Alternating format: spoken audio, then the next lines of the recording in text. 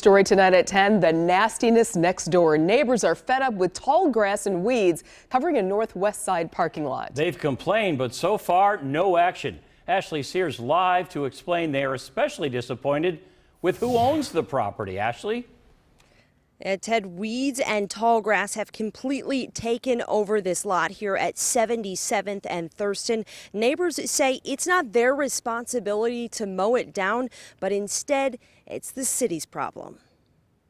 This is kind of where our property line stops, where the grass is growing. At 77th and Thurston, There's garbage just laying in it. a neighborhood eyesore has become a neighborhood headache. It looks disgusting and dangerous. This empty lot, once well manicured, has had a drastic transformation. I asked my lawn guy, hey, can you cut this? He said no, it'll break his lawnmower. But it's not Kyra Harris's responsibility to clean it up.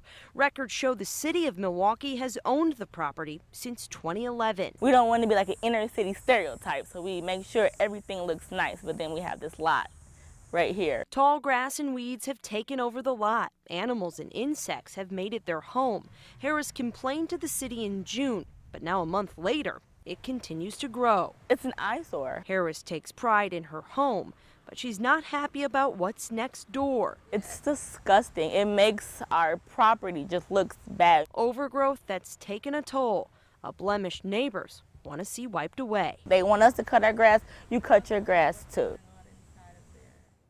And just to give you some perspective here, this is what the grass is supposed to look like compared to this lot here.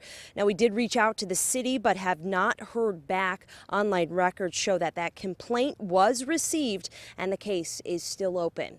Reporting live at 77th and Thurston, Ashley Sears, Fox 6 News. She brings up some very legitimate points. Ashley will follow up. Thanks. Well, if you thought we were